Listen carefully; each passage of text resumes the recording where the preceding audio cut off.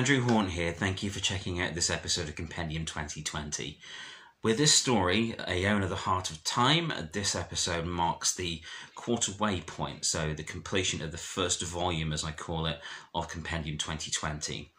Now, we're already quite far away ahead of that in the text versions of the stories on my site, andrewhaunt.blogspot.com, but the audio versions are a little bit behind, so I started them later. So this story 13, Aeona, the Heart of Time, is the completion of the first volume of the Compendium project.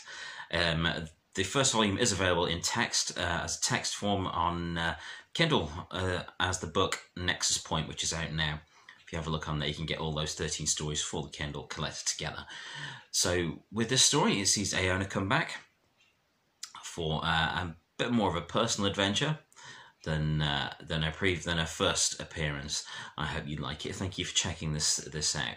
With the next episode of Compendium 2020, we'll start with The Edge of Never, which will begin Volume 2 of the project, and we'll have a new look as well. So thank you ever so much. I hope you enjoy the story. Aeona, the Heart of Time, by Andrew Hawnt. A flash of light changed everything. She tried to scream, tried to fight against the force pulling her away from the journey she was halfway through. Blazing agony erupted through her body and mind as the unnatural energies tugged at her. Aeona, time traveller, adventurer, eccentric redhead, was being denied the one thing she valued most, her freedom. As she was dragged through eddying waves of liquid time amidst the howling madness of the vortex known as the Chrono Dream, she screamed not in fear, but in rage. Whoever was responsible for this would pay dearly. The blur of images, timelines, and infinite lives came to a shuddering halt as her body was torn from the vortex and dumped heavily on a cold surface. Despite the pain in her limbs and the chaos in her head as her brain caught up with the effects of temporal displacement, Aeona stood.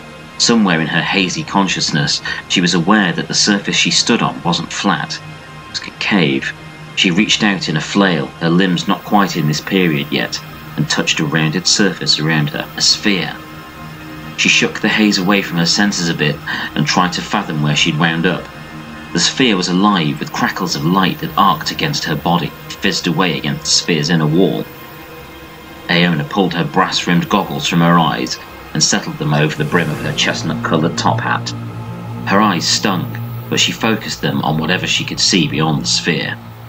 Her vision was blurred through it, but she could make out 4 figures in dark clothes at upright terminals, and one stood closer, without a terminal. That one reached out to touch the exterior of the sphere as though it was the hutch of a small, furry creature. "You ain't caging me, Buster," she said to the shape outside the sphere. She concentrated, trying to generate a portal. Cog-shaped lights danced before her, and then winked out. "Buggery bollocks," Aeona grumbled. Her arrival here had confused the energies flowing through her that allowed her to create her doorways. She sighed, dropped to the base of the sphere and sat cross-legged with her arms folded like an angry child, staring intently at the figure that had imprisoned her. She poked her tongue out. Someone was going to get a kicking. "We have her, caretaker. The chronosphere is stable." Greer's voice echoed in the expanse of the church. The glow from the machinery surrounding the sphere was powerful and would have illuminated the forgotten place of worship on its own, but the halo of white that was growing more intense around the sphere itself was like a young sun. Within it, they could see her, sitting. "What's she doing?" Greer asked. The caretaker straightened the brass monocle he wore and grinned at his treasure. "Seething, most likely. She's working out how to get out of here and make us pay for our crimes." The 4 operators around the machine glanced amongst themselves, then all eyes fell on Greer. The other 3 were too afraid to speak up in the presence of the caretaker, but he did favour the grey-skinned young Takarian scientist. No doubt it was something to do with the way her slim frame filmed her dark uniform. There was a twinkle in his monocled eye when he was around her. "You've met her before?" she asked. The caretaker caressed the sphere. "Several times in battle, but never face to face. In my days as a mercenary, I was hired as part of various groups tasked with killing her. She's a pest, and not just because she never shuts up." He moved to Greer's terminal, glowing atop a fold-out pedestal before her, and nodded for her to step aside. She swiftly manipulated the symbols that danced across the screen. But this isn't an execution. This is an extraction. Siphon online, came the voice of the terminal. The scream that rose from inside the sphere was every bit as loud as the roar from the machinery that surrounded it. She felt like she was being turned inside out, over and over again. The energies that attacked her permeated every fibre of her being, scraping at her with incredible ferocity. Nausea rolled in her belly, while light that burned like solar flares raged against her. The force of this new attack lifted her off her feet. She hung in the centre of the orb and was lashed from all sides by wave upon wave of burning energy. Aeona could feel it moving through her, seeking out the hidden tendrils of time and space that had been woven through her over the course of centuries. The force found those tendrils and was trying to scrape them off her. Whatever her captors were doing, they knew what they were after. Aeona screamed against the pain to focus her mind. A stream of time energy arced out of her chest and struck the surface of the sphere, shaking it. She reached out and physically grabbed the stream, willing it back into her body. When the arc had met the surface, the sphere had fluctuated. Excellent, it was good, but it was struggling to deal with the mayhem of time travel weirdness that had coursed through her for so long. She closed her eyes tight, desperately trying to focus on anything but the pain. If the strange forces that lay within her were stolen, they could be used to rewrite the multiverse. 1 second. That's it. She focused the mental triggers in her head on moving 1 second into the future. She moved her hands up, fists tight, fighting against the drag of the sphere. She brought them together and moved them apart, as if opening curtains, and a cog-shaped circle of searing cyan light came into being. She pushed everything the onslaught would allow her to muster into the effort. Thankfully, it was for such a short length of time, the energy she needed would be minimal. Unfortunately, the effort wouldn't. An act that would ordinarily cause her almost no distress now felt like taking an atomic bomb to the face. 1 bloody second, she said through gritted teeth. Now! Her body was swallowed by the portal she had created, vanishing and appearing at the same time. The sphere exploded as the conflicting time energies overloaded it. Aeona braced herself for the fall as the sphere's wall shattered around her. She dropped with it in a rain of jagged shards and unleashed temporal energy. As her sturdy boots found the floor, she cast a cog vortex around her, dragging the rogue time energies back into the endless swirling mass of the space between those times. She snapped it shut again, straightened the goggles secured around her top hat, blew strands of her red hair away from her face, and grinned. Right, hands up if you're the bad guys. The 4 scrawny aliens that were stood behind computer terminals on metallic pedestals stared wide-eyed at her. One of them raised her hand, confused. Put your hand down, Greer, the caretaker snapped. He looked to Aeona, astounded and furious at the same time. Hello, Aeona Gardinier. Aeona smirked. Why do you people always greet me with my full name? Does it make you feel taller or something? The caretaker smiled. We can all be friends here, Aeona. I am the caretaker. These people are my associates. We wanted to chat. Well, I'm convinced, Aeona chuckled as she surveyed the huge machine the sphere had been part of. This looks very old school. Where are we? The caretaker gestured to his team. They all drew sleek pistols from their uniforms. Aeona ignored them. Earth.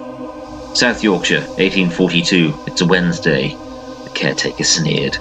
Happy hump day, Aeona chirped. So, temporal engines, a chronosphere generator, a stasis cell. You've done pretty well to make it all in this time period. Let me guess, you brought those control sections with you and some parts of this gear across from a couple of other dimensions, stuck it all together in some old-fashioned Sheffield steel, and a hell of a lot of reclaimed iron. Looks natty. Fits my aesthetic. Subdue her! Beams lanced around her and struck the machine in a burst of sparks. She recognised the smell of the burn as she ducked. Those beams wouldn't kill her, but they would paralyse her for hours. That would be bad. She broke into a run and sprinted for the church doors between the rows of tattered pews. She knew they were following her. Aeona dived at the doors with a heavy kick, splintering the lock and flinging open her gateway to the outside world. Once outside, Aeona skidded to a halt. No, she whispered, and span back to see the caretaker and his followers were almost upon her. Their weapons were trained on her forehead. She paid them no heed, instead looking right at the caretaker. "Why would you do this?" She turned back to the horror that surrounded the church on all sides. People hung in the air, as though they were icy corpses laid on invisible mortuary slabs. Aeona darted back and forth, quickly taking a tally. 31 of them had been captured, the floating fractals of light over their foreheads telling Aeona these innocents had been put into temporal stasis. Their clothing, ages, and visible states of health said there had been no discrimination in who these maniacs took.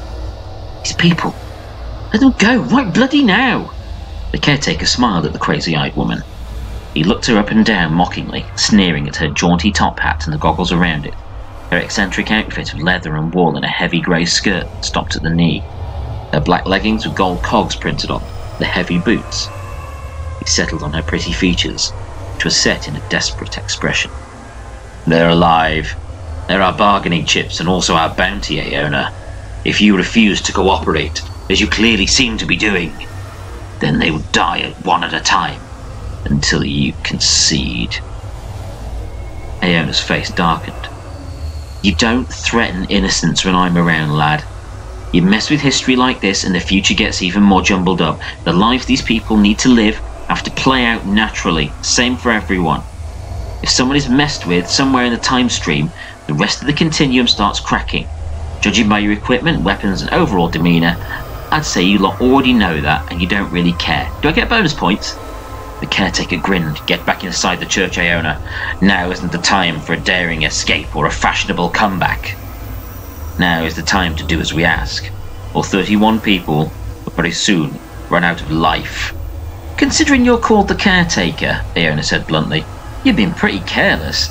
These people will surely be seen by others. Who'll bring others. Boom, instant divergent timeline. Before you know it, big chunks of other time periods start vanishing like matching socks." Aeona and the caretaker stared at each other for a moment. The caretaker raised his own weapon and fired at the nearest comatose man hanging in the air before them. Aeona yelled, but there was nothing she could do. The bolt from the caretaker's pistol hit the fractal over the man's head, and he screamed, violently thrashing in the air as the field holding him in place became a blaze of fire. His scream echoed away as his entire body was reduced to ashes, dropping like grey rain. 30 left, Aeona. "Bastard!" Aeona sneered. "Every life lost is another tear in the eye of time. You'll pay for that. Get inside, Aeona. Let us get on with our work. You're the final component." "Component?" "You are the heart of time as far as we're concerned. You've been to times and places that we can't even dream of. Your DNA is coded with time's heartbeat. So much travel through the vortex has turned you into a nexus of all that time can offer. Give us your body and these people will be returned to their places of origin, never to be bothered again." "And the man you killed?"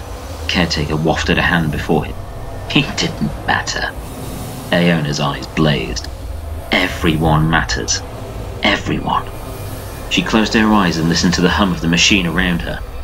The shattered sphere had been replaced by hastily constructed tubes, pipes, and strange black devices that would soon be ravaging her body again. She was held in place by shackles connected to the engine itself. Her hat and goggles were somewhere else. Her waistcoat, filled with secret gadgets, sweets, and tools, was draped over a chair far out of reach. Aeona could see from the construction of the thing and the way these temporal dissidents were operating it, there was an energy loop pulsing through it that, once activated, would be impossible to break. There was also a transmitter linked to its core. What could he need that for? She couldn't let those people die. Even though the caretaker clearly had no intention of freeing them, Aeona had met more than her fair share of tyrants across the ages she had visited, and this one was little different. Eyes on the prize rather than the journey getting to it. Aeona was counting on that. "Begin the broadcast," said the caretaker. "Aye." Greer nodded and activated a camera drone that rose up out of her terminal and bathed her boss in green light. "The feed is live, caretaker. We are broadcasting across temporal and dimensional frequencies." "Of course," Aeona nodded to herself. "He wants everyone to watch his conquest. He wants to stake his claim to my death." "I am the caretaker," came the smooth, practiced words. "I have done what many have strived for and yet none have achieved. I have captured Aeona Gardinier, the being known to many as the Heart of Time." gestured to the imprisoned woman behind him. "I want you to see. I want this message to be shared among the multiverse. I want you all to see who did what you could not. Aeona is alive with the energy of the Chrono Dream. She isn't just a traveler in time and space. She is time and space itself. She has moved through the madness of the between spaces so much for dozens of lifetimes that her very DNA is one with the vortex. In a moment I will strip that energy from her body and move it into my own. You are witnessing history, my friends. Today is the day Aeona Gardinier will die, and you'll be given an opportunity. Follow me or be eliminated. Details for contacting me are encoded in this stream. Declare your allegiance." He stepped closer to Gria's terminal. The drone followed. Gria stepped aside. "Now watch as I kill your worst enemy." He brought the engine to life. Mechanical rhythms rapidly built within its depths, the feedback loop raising along with it, ebbing and flowing like the heartbeat of dreams. The shock of its grinding, scraping energies burned through Aeona like no pain she had ever endured across her centuries of life. The process was agony, and she screamed as oceans of perverted time washed through her. Her vision was replaced by the swirling insanity of the Chrono Dream, the space between moments, the infinite junction between times, dimensions, realities, minds, dreams, nightmares, and all that is, was, and ever will be. She felt the engine pulling at the influence of the Chrono Dream in her every cell. It sought to pull the secrets free. Beyond the engine, eyes across several universes watched the heart of time take her final breaths. Within it, the eddying forces that raged through her had grown around her in a corona of swimming light, and within that light she could feel the ages, moment upon moment that made up linear time, laid out as it truly was, and ever present now. All of time and space stretched out in her mind, and at the edges, she could see the machine eating her life force. Soon it would consume all of her. Aeona let it flow. She let it get close to killing her, closer to stripping her bare of the energies that had changed her so much. She let herself be drawn closer to the edge of death, closer to the veil, closer and closer, until she was able to commune with the multiverse itself. "Let me move to then and now," she called out to time itself. Somewhere in the infinite, time nodded. "Take them home, please."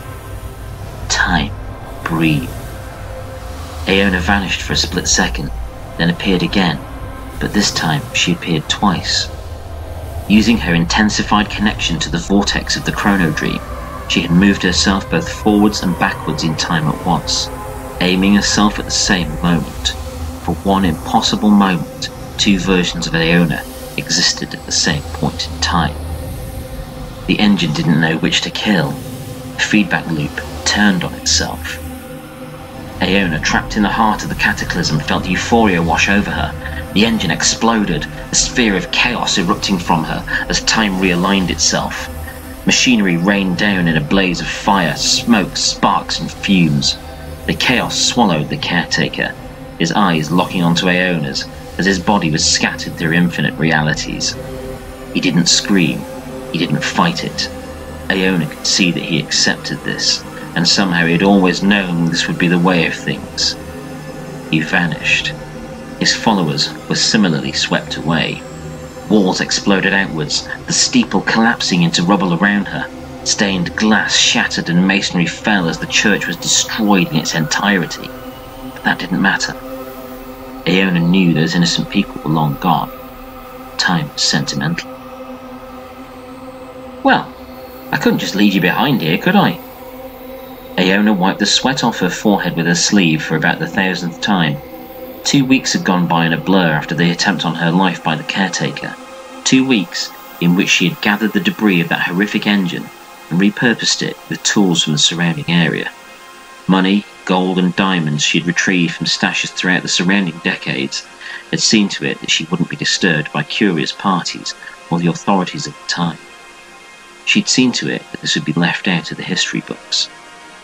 2 weeks of hard labour had also seen to it that she would no longer need to traverse time and space with nothing but her wits and the top hat.